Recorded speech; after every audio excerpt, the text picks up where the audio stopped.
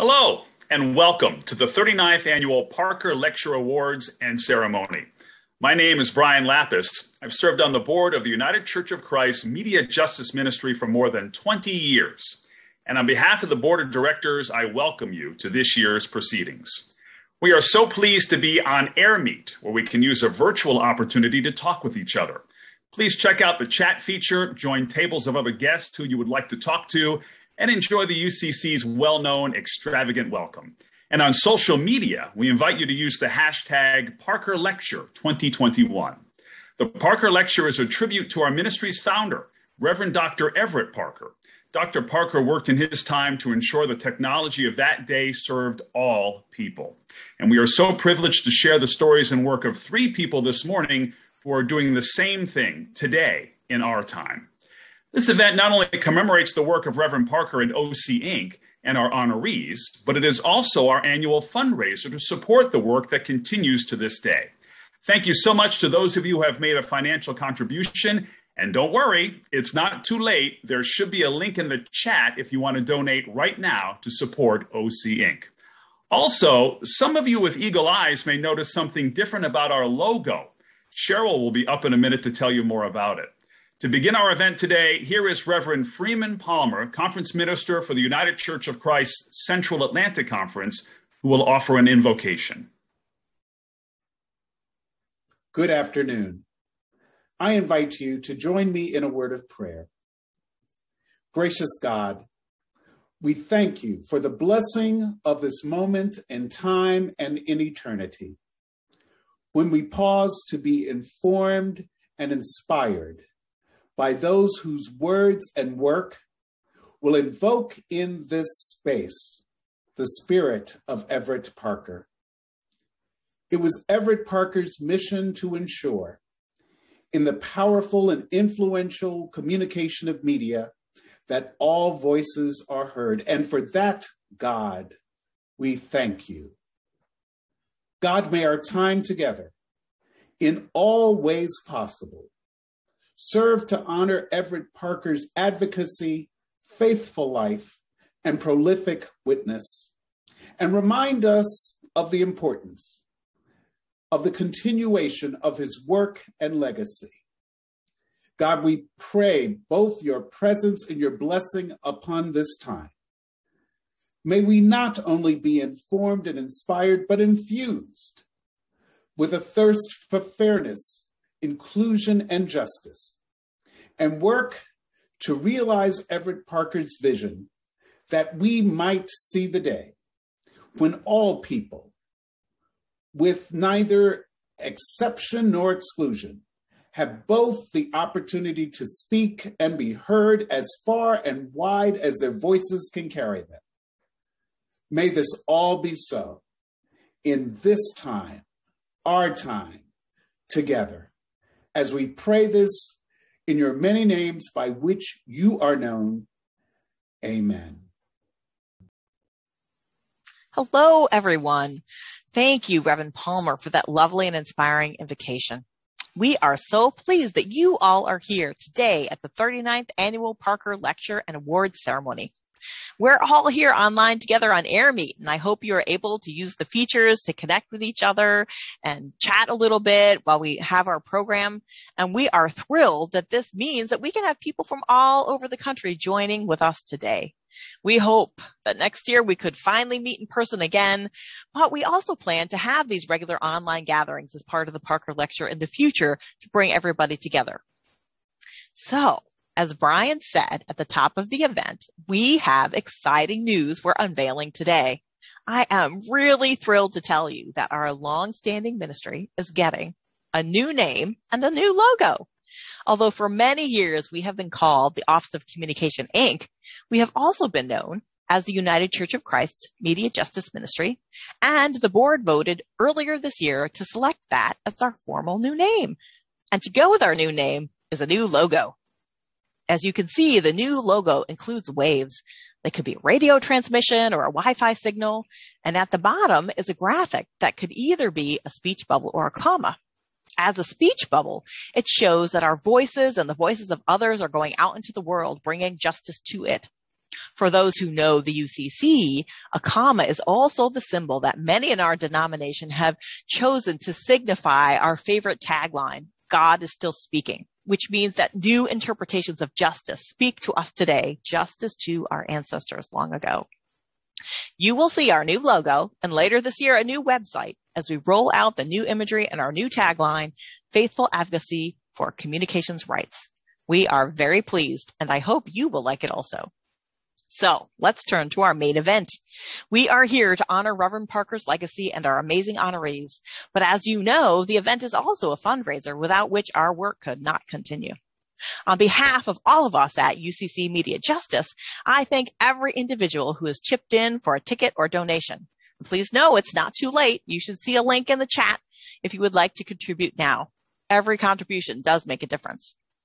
At this time, I also want to extend huge gratitude to our sponsors for their financial support.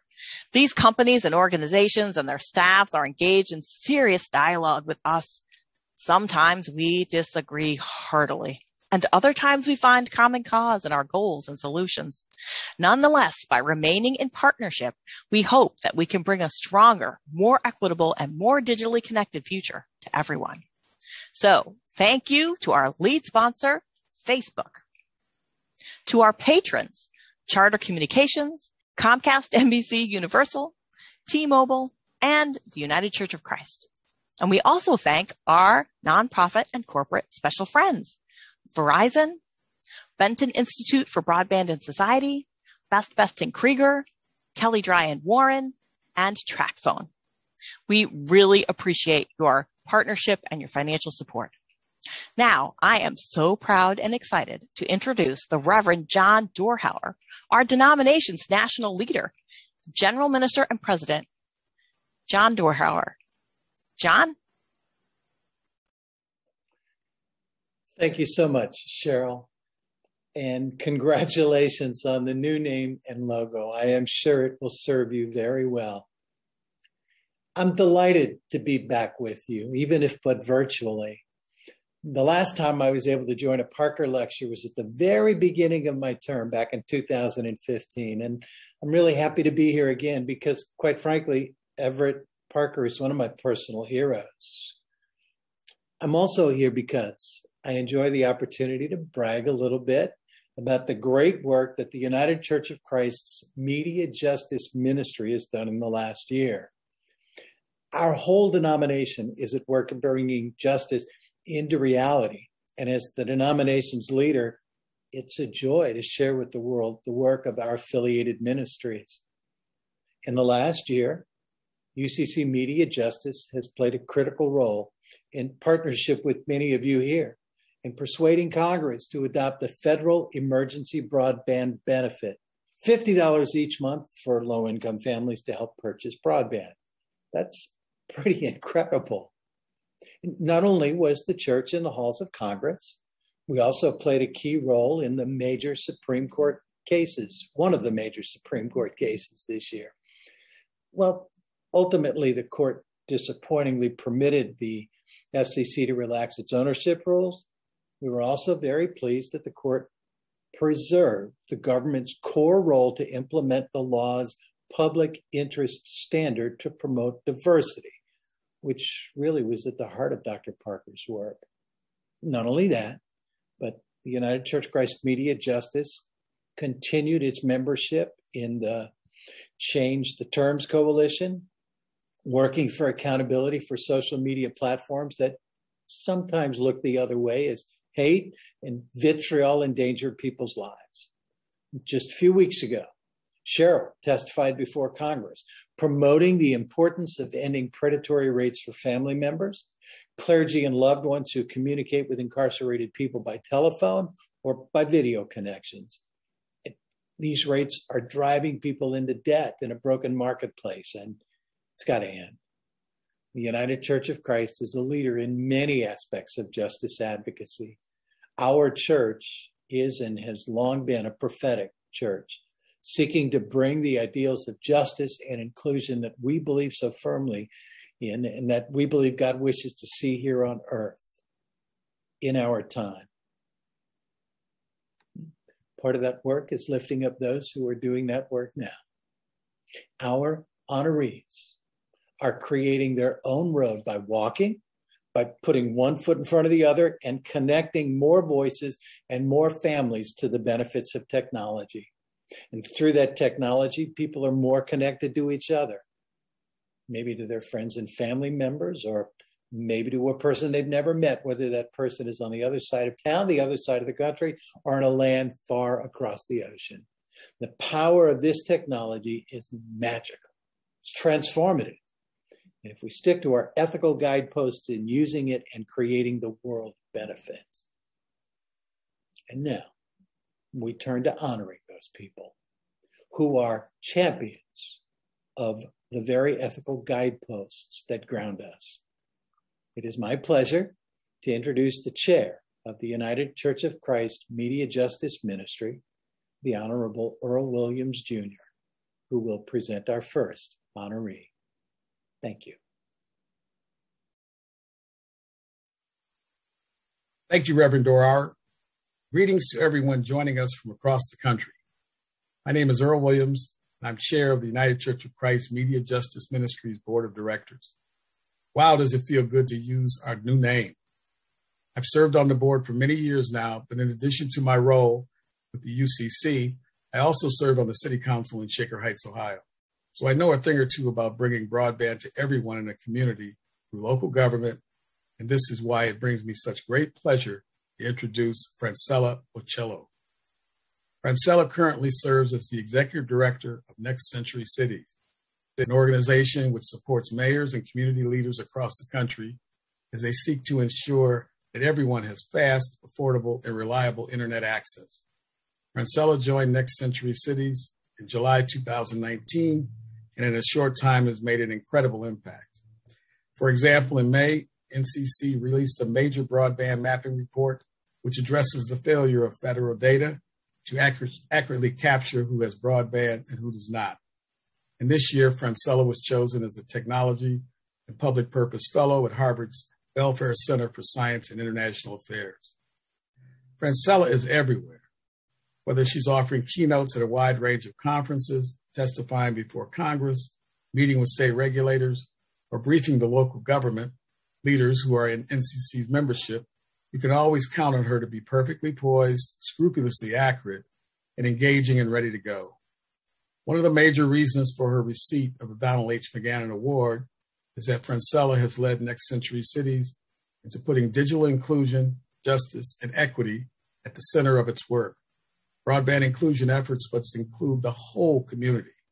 This is the same ethos that led Everett Parker to make sure television in its day served the whole community across racial and economic divides. Francella is helping cities across the country to do the same thing. One of Donald McGannon's more famous quotes is, "Leadership is action, not position." And no one fulfills that more than Francella Ocello. So I'm proud to present her with the Donald H. McGannon Award.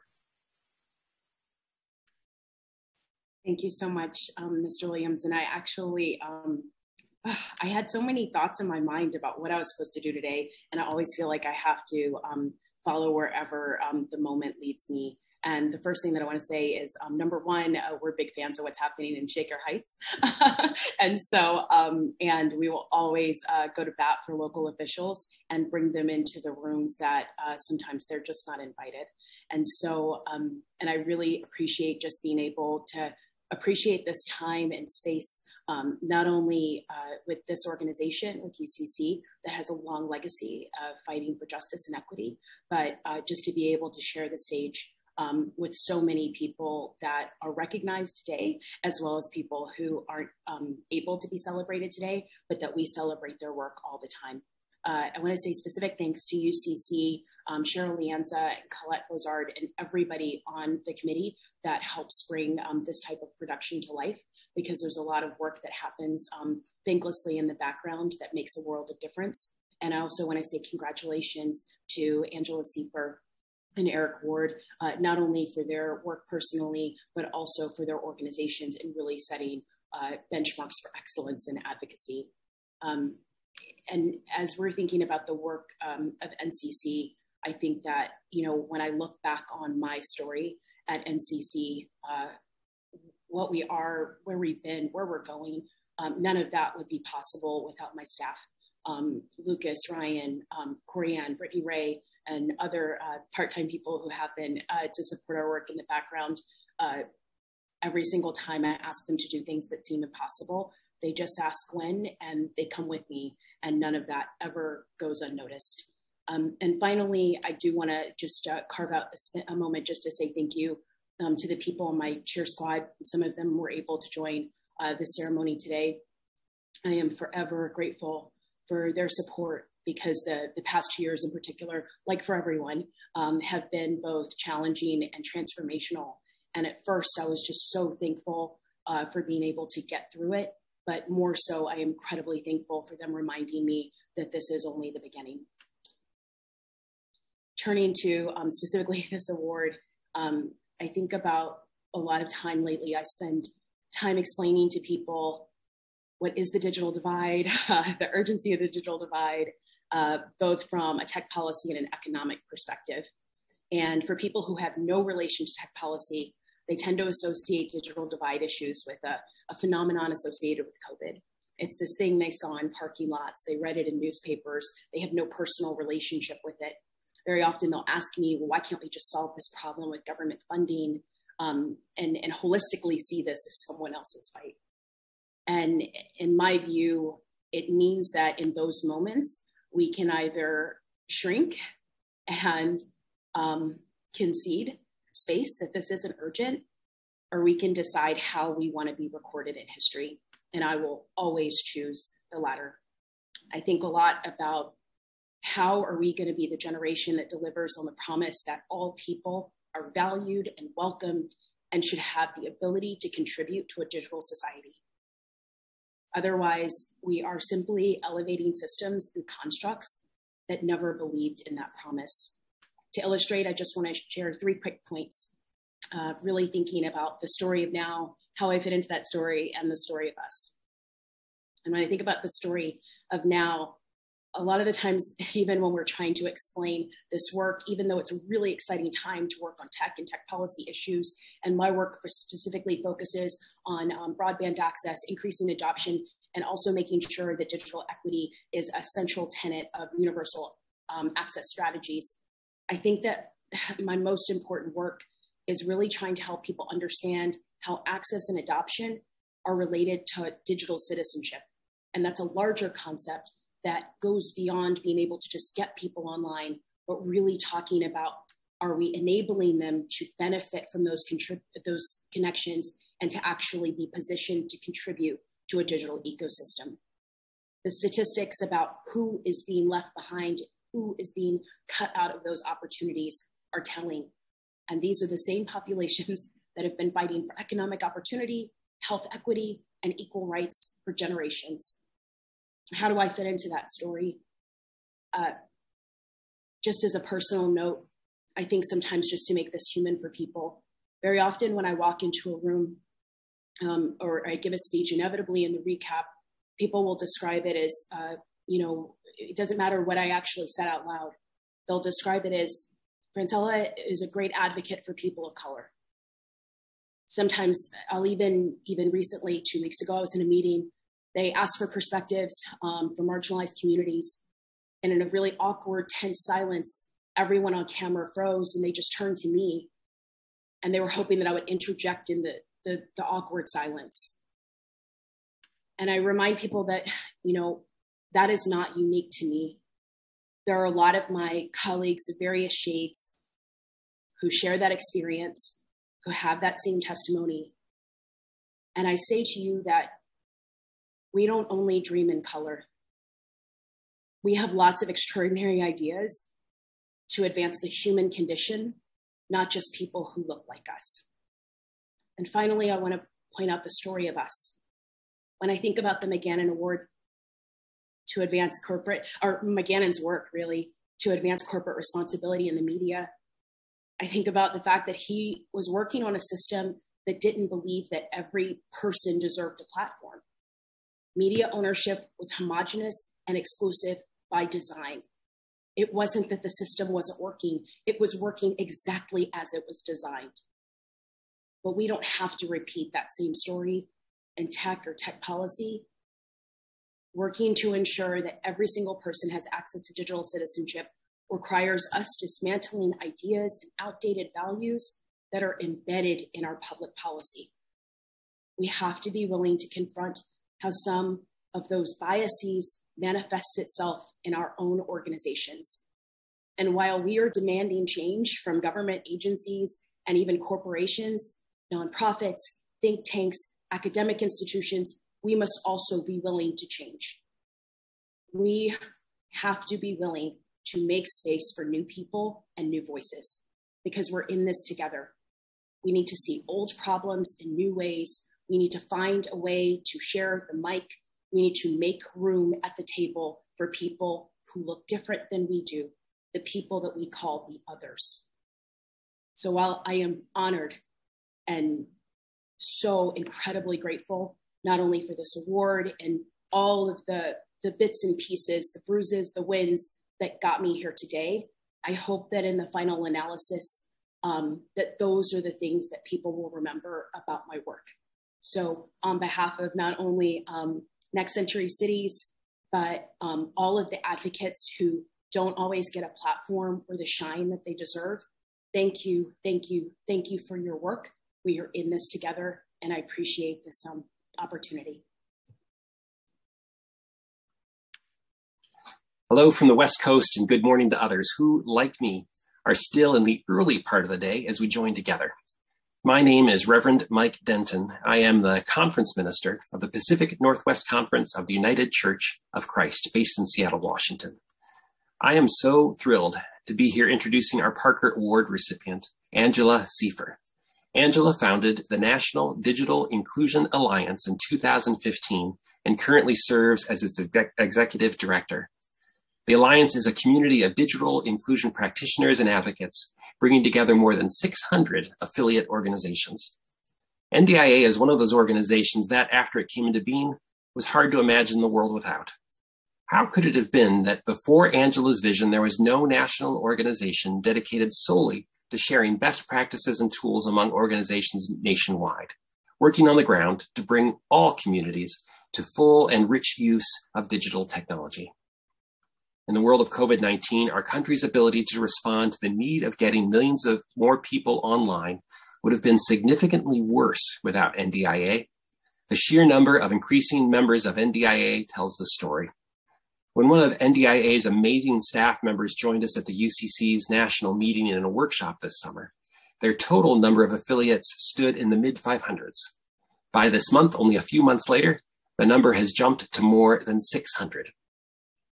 Angela and her team have been in high demand, helping local community organizations stand up technology outreach, sharing data and best practices, then turning around and synthesizing that information for policymakers in Washington, D.C. Angela is no stranger to this work. Starting in Toledo, Ohio in 1996 as a graduate student, coordinating a regional community technology network. Angela combines on-the-ground experience, for example, in running the Ohio Community Computing Network, as well as modeling and research in projects like the one she conducted for the Institute of Museum and Library Services. Angela has been critical in focusing on the proper definitions for concepts that many of us casually refer to as the digital divide. Angela knows that to solve a problem, you must be able to precisely define it. Thus, NDIA explains that digital inclusion refers to the activities necessary to ensure that all individuals and communities, including the most disadvantaged, have access to and use of information and communication technologies. And digital equity is the condition when we have reached those goals, when all individuals and communities have the information technology capacity needed for full participation in our society, democracy, and economy. Angela's career has been dedicated to using digital inclusion to reach digital equity before many of us even knew what those terms meant. We are grateful for her willingness and ability to lead the way, to show us where we need to go and how to get there. For that reason, I am honored to present Angela with the Parker Award. Thank you, Reverend. So I have my award. Thank you, Cheryl. Thank you, UCC Media Justice. I'm truly honored to receive this award. I'm honored to be your partner.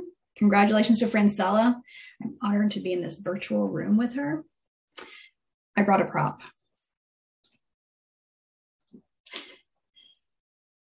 Can you all see what that is?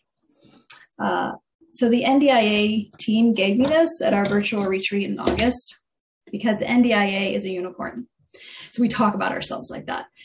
We are unique. There's no other organization like this, like us.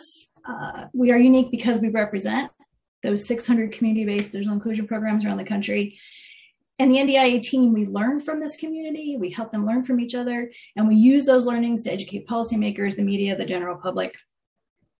That's our uniqueness, that whole thing all wrapped together.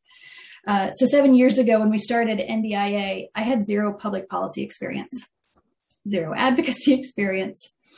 I knew digital inclusion, but one could say I didn't really know what I was doing when it came to the policy side. What I did have was a network of digital inclusion practitioners and advocates, and a passion for elevating on-the-ground digital inclusion work. And I really had this moment where I was like, if I don't do this, when does it happen? What I also had at the time was a group of folks who were willing to be on a board of directors of an organization with no funding. That's amazing, right? Laura Breeden said, I'm in. Bill Callahan was willing to work for free. Like that's how NDIA got started. John Windhausen and Amina Fazlullah took me into meetings at the FCC, because remember, I had no idea what I was doing. So I get into these meetings at the FCC and I'm stunned to find a dozen people around a table waiting to discuss the realities of local digital inclusion programs. They wanted to know what was happening on the ground. I remember Jay Schwartz showed me some notes he had written on NDIA Lifeline comments. So first we had figured out how to submit comments because lots of folks helped us. I get into this room and one of the folks there, who's, now with Comcast, looks at him and he shows me. And to realize that somebody had taken what we had written and was taking it seriously, that was astounding. Gigi Stone asked really pointed questions. It wasn't fluff, right? She made me feel as if I belonged in that room. And then on that flight back to Columbus, I sat on the airplane and I had this feeling of pressure on my shoulders, such that I really felt I was going to fall to my knees. That pressure was the weight of what we were trying to do. And I could feel it. Wanda Davis created the Ashbury Senior Community Computing Center in Cleveland 20 years ago. And I've known Wanda about that long. She saw the digital inequities in her neighborhood. She paid staff when she could. They volunteered when she could not. My job, the reason I felt that pressure, was that I needed policymakers in DC to know Wanda's struggles and for them to appreciate her expertise, both. 2 weeks ago, Wanda and I had a chat with Acting Chair Rosenworcel on Instagram Live. Wanda was heard. That is success. NDIA is in the midst of crafting a strategic plan right now. We're discussing things like measurable outcomes. My measures of success are sometimes the obvious. 2.75 billion with a B and the Digital Equity Act. But they're also when Lazone Grays in Topeka tells me he convinced the state of Kansas that his organization should become a vendor to provide computers, connectivity, and training to individuals receiving SNAP benefits. That is success. This is digital equity's moment. I will not look back at this time and wish I had done more, been more strategic, taken more risks. I will not. At the NDIA team retreat, I was reminded that pressure is distributed now. NDIA is now a team of 12, and I'm happy to report everyone gets paid a fair living wage.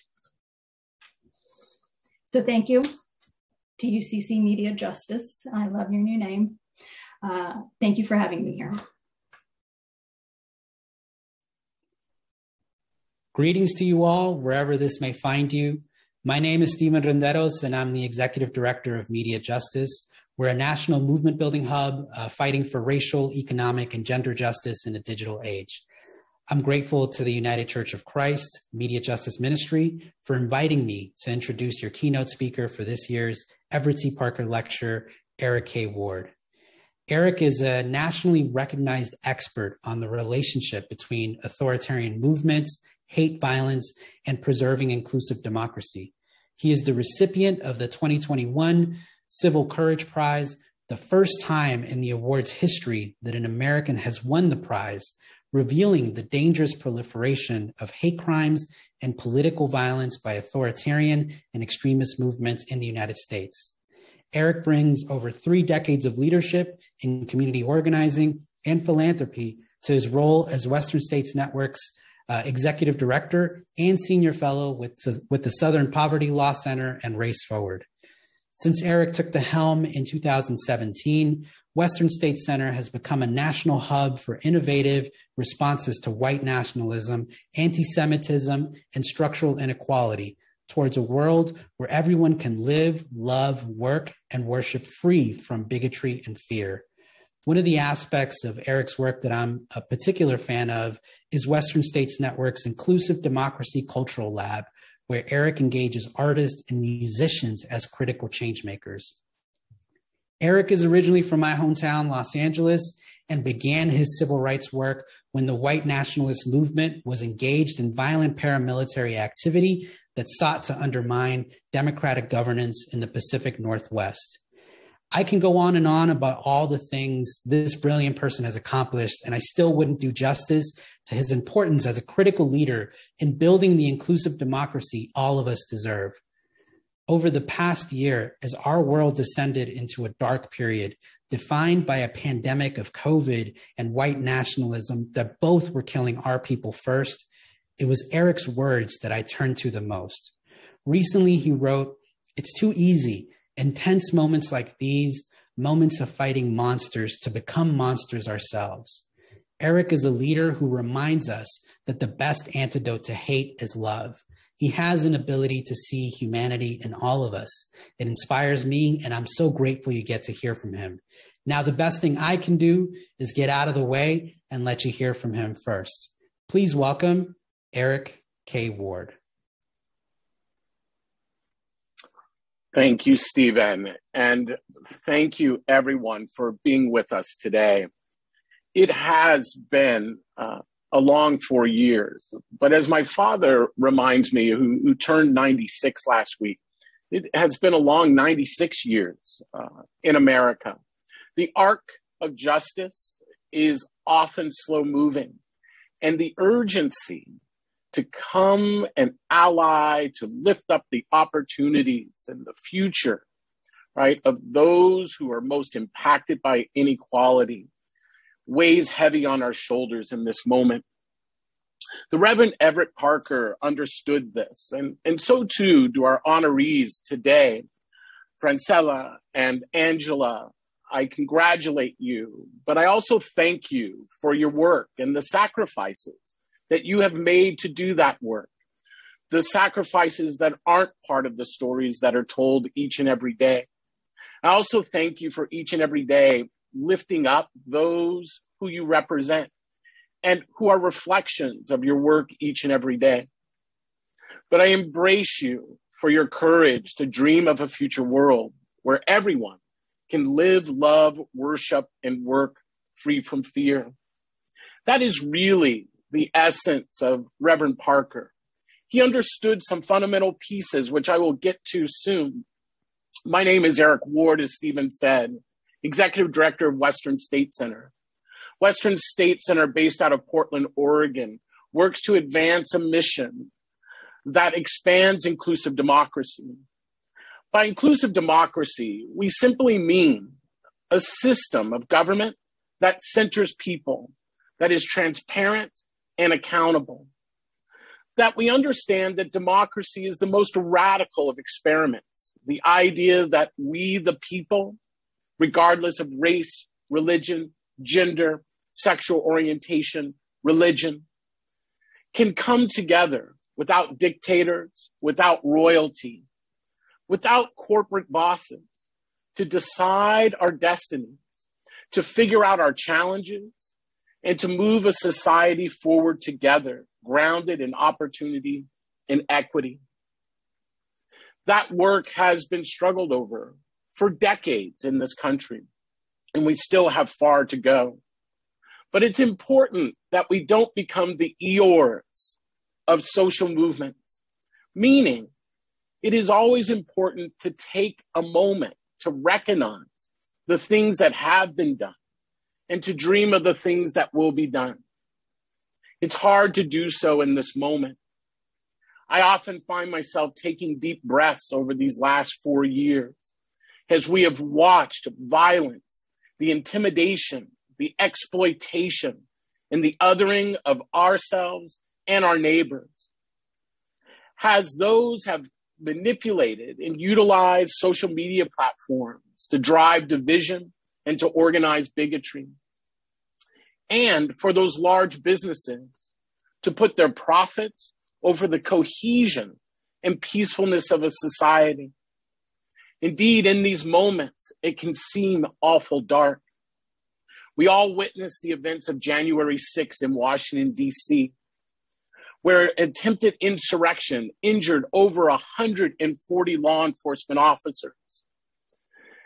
We watched as elected officials, our highest elected officials, huddled in protection in small rooms as a mob raged seeking to overturn democracy in America. Since 2015, right-wing extremists have been involved in 267 plots or attacks and 91 fatalities between 2015 and the insurrection. What is most concerning is that the number of domestic terror plots and attacks are at the highest they have been in decades. But we need to be clear. The insurrection on January 6th did not end that day in Washington, D.C. That insurrection continues in cities and counties around the country. Health workers, educators, school board members, local elected officials find themselves being threatened, facing physical attacks and disruptions each and every day. It can seem almost insurmountable in this moment. How do we understand what is occurring around us? And how do we begin to move forward? I believe that we first have to understand and address 3 of our own myths around how we understand this social movement. We should be clear first before we get to this myth that we are dealing with 2 phenomena in our society right now that call for our immediate attention. The first is the vestiges and legacy of white supremacy, a system that was created to organize society in North America. It was a system that was built off the exploitation of African people, the stolen resources and thefts of native lands and their lives. And the third, not often discussed or addressed, the exploitation and the social control of women, misogyny. It was slavery, chattel slavery. It was misogyny and the treatment and stolen resources of Native people that allowed this society to construct an ideology called white supremacy.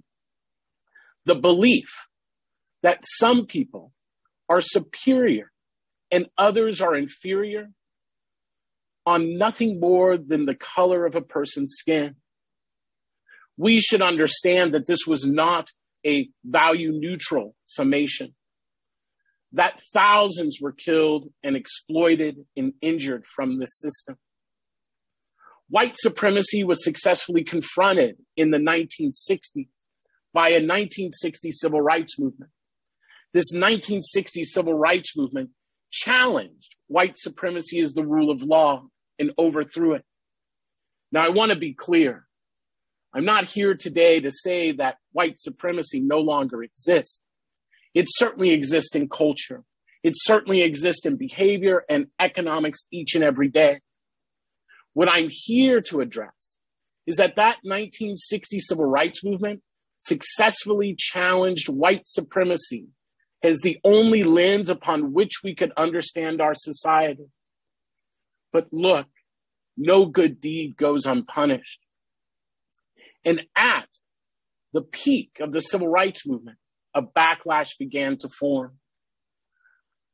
January in Washington, D.C. in 2021 actually begins as a backlash against the civil rights movement in the late 1960s. Imagine for a second, you are someone who believes in white superiority, in Jim Crow. You haven't been convinced of it. You've simply been socialized to see the world that way. Each and every day, it is the air you breathe. And all of a sudden, you wake up one morning to realize you suffered the biggest political defeat of white supremacy. How do you explain it? Do you all of a sudden just say, well, I guess Black people weren't as inferior as we thought? No, people don't change their minds so quickly.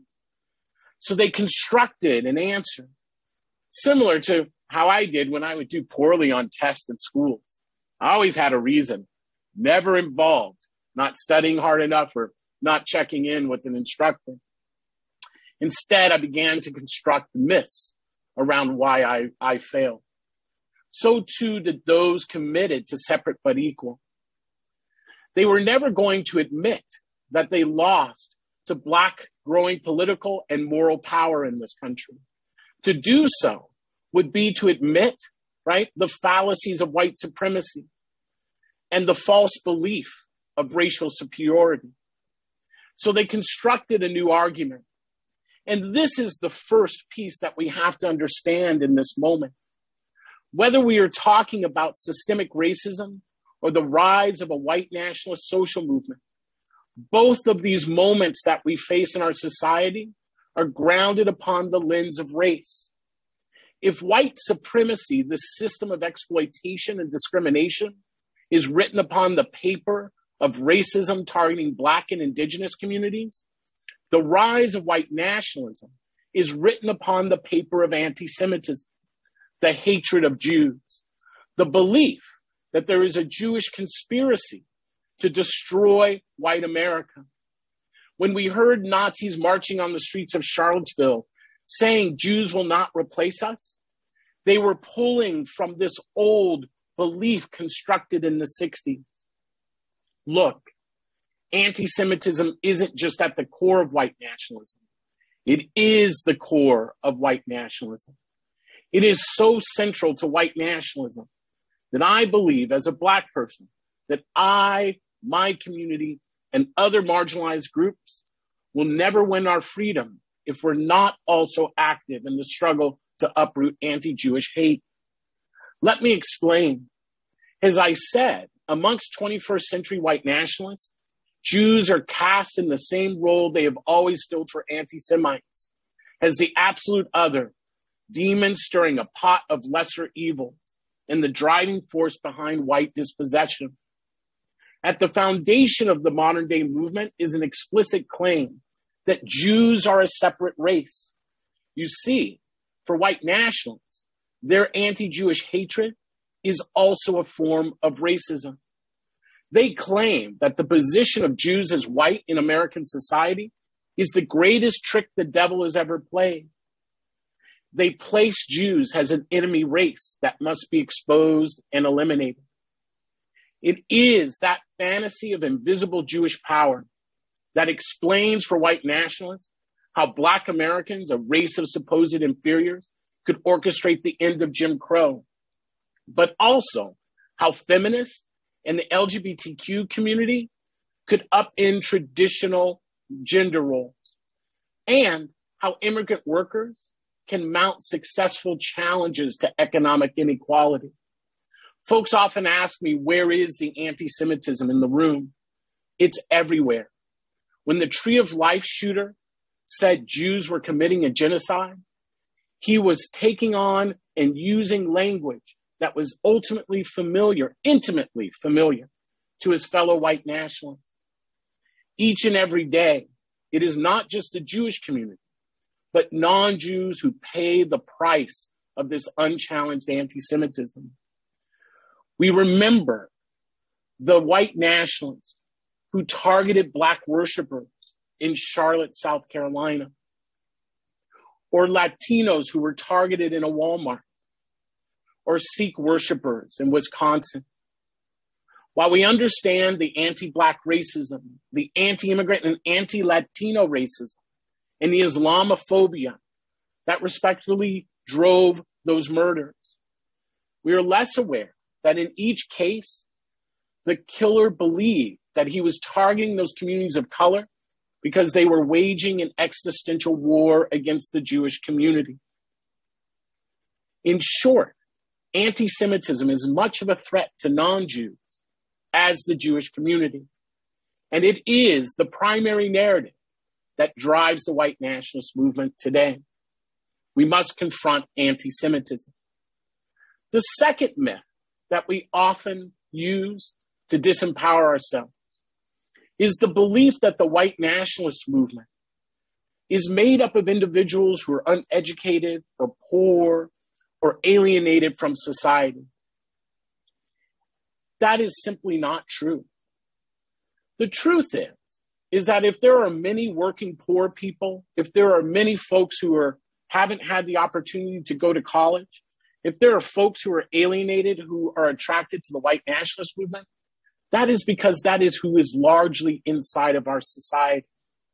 James Aho, a professor at the University of Idaho, in his seminal study of the white nationalist movement, The Politics of Righteousness, Christian Patriotism in Idaho, did an incredible study that highlighted some things we should all understand.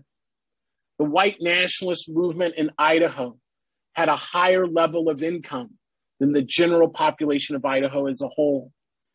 It had a higher level of education than the general population of Idaho as a whole, and was more politically active. What does this tell us?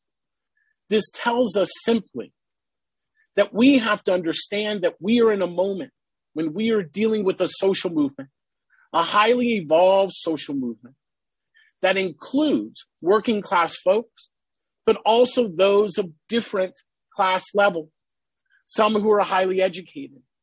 That this white nationalist social movement seeking to overthrow American democracy has its think tanks, its foundations, its organizers, and its new constituencies. In challenging this movement, we cannot assert our own prejudices, our own myths. It is a movement that fundamentally seeks to overthrow the United States of America, not take us back to the myths of Gone with the Wind. It sees white supremacy as a failed program. It no longer seeks to exploit communities of color, but to rid communities of color and Jews through a program of ethnic cleansing. We have to understand that in this moment, the white nationalist movement is building a constituency, and we must address that constituency. We must compete for its base and provide an alternative mission. If the first two myths are around how white nationalism is driven through the racism of anti-Semitism, its configuration much more complex than we give credit. It is this third point that I want to leave you with that is critically important. About 4 years ago, there was a large alt-right demonstration here in Portland. There was an alt-right activist who was trying to catch his breath in the confrontation. And he was being interviewed by a citizen journalist who was screaming at him, demanding that this alt-right white nationalist activist explain why he was here in Portland. Didn't he know the city of Portland didn't want him? Didn't he know the mayor of Portland, Oregon didn't want him? That no one wanted him in this community. Why was he here? What this white nationalist activist said in response should haunt us all. He said simply, I've heard we're not wanted here, but Portland is one of the cities in America with a shrinking Black population by both percentage and whole number. You can say you don't want us here, he went on, but you all are actually doing something we could never get away with. You are literally disappearing the Black population of Portland, Oregon. And here lies my final point. The truth of the matter is White nationalists and their broader alt-right coalition don't bring racism, homophobia, anti-Semitism, Islamophobia to our communities. They simply organize the bigotry that already exists. If we seek to take back this country from the political violence and chaos of white nationalist nihilism, we too have to face a truth. We have to be brave enough to pick up the mirror. This moment is not merely about managing threats, but about doubling down on the vision of what we mean when we say in America for all. We have to practice that vision each and every day. We have to give our communities and societies the opportunity to practice what it means to be an American. This is what Angela and Francella do each and every day. Expanding democracy, centering people each and every day. This is what the Reverend Dr. Everett C. Parker did with his life, committing to opening up space so that all of us can be seen and our stories heard. I want to be clear. What's happening right now is frightening. But we are not immobilized in this moment. Don't believe the hype. Whether it is digital platforms, we should understand that companies can do something if they choose to. It is not out of their control. And at the community level, if we are still facing insurrections in our community, we too can do something. We merely need to follow the example of Angela and Francella, who took the courageous step forward, who dared to dream. When I was a kid, we used to play a game, and it was called If I Were. If I Were merely us sitting out in front of the lawn. And one at a time, we would come up with something. Like, if I found myself in a zoo and a lion got loose, here's what I would do. We'd argue about what we would do and how we would get out of it. Or if I was in a car and the brakes went out, here's what I would do. But each and every summer, one question always came up. If I were in the midst of the 1960s civil rights movement, here is what I would do. Whoa, would we argue? We had strong opinions as kids about what we would or wouldn't put up with. We didn't understand the choiceless choices of our parents and grandparents who grew up under white supremacy as a solid, unchallenged lens. We had no way of understanding the choices they had to make each and every day. So we were full of bravado. You may have had your own if I were moments, either alone or in conversations. What would we have done in the midst of the 1960s civil rights movement? Well, I'm here to tell you today, you no longer have to wonder. Whatever it is you would have done in the 1960s civil rights movement is exactly what you will do at the end of this lecture. You should understand that the choices before you are both moral and historic. You cannot be neutral in this moment. You must either pick the side of inclusion or exclusion. I leave you with this. Understand that you can make a difference. We watch the work of media justice each and every day. Double down in this moment. There is no reason to be hoarding your energy and resources for a longer arc. This is the point in history where we have the privilege to launch a 21st century civil rights movement. One that speaks to the challenges of today. One built through 75 years of sacrifice by those who came before us. One that leaves a legacy for the generations that follow. This is our United States. if we choose it to be. One free from fear and bigotry. We merely have to choose it. It's your time to choose. Make it count. History will judge you. Thank you. Thank you so much, Eric. I was really looking forward to your remarks, and it was with good reason. We are all gratified to hear your insights today. My name is Shantae Jones, and I am the Director of Public Engagement and Digital Presence for United Church of Christ. I want to thank everyone for coming to this year's Parker Lecture. I have the pleasure of bringing a little bit of the United Church of Christ to all of you. This summer, we held our biennial General Synod for the first time ever online. As you may know, this is the meeting by which our denomination, which believes very much in accountability and transparent governance, comes together to plan our next 2 years. We make statements of public witness and worship together. I am so honored to share with you one of the most beautiful musical performances that we enjoyed together this summer.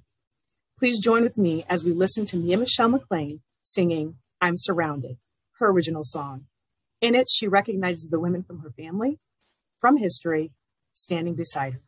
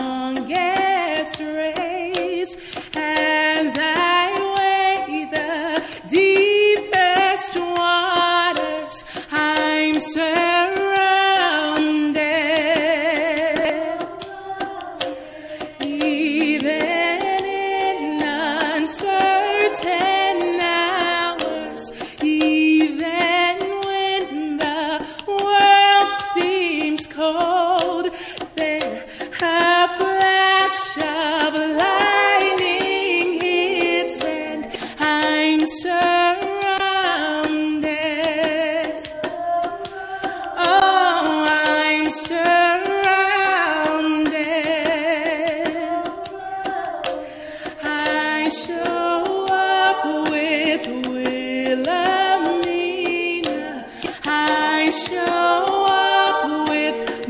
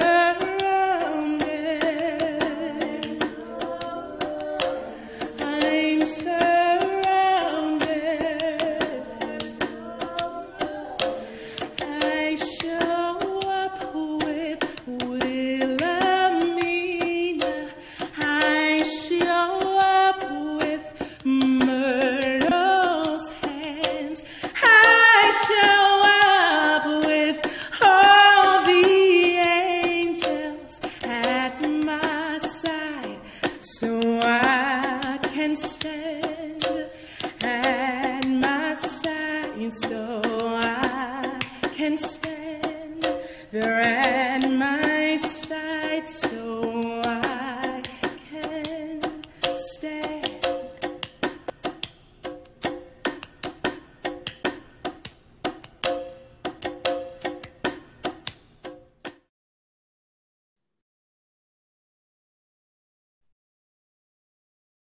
Wow.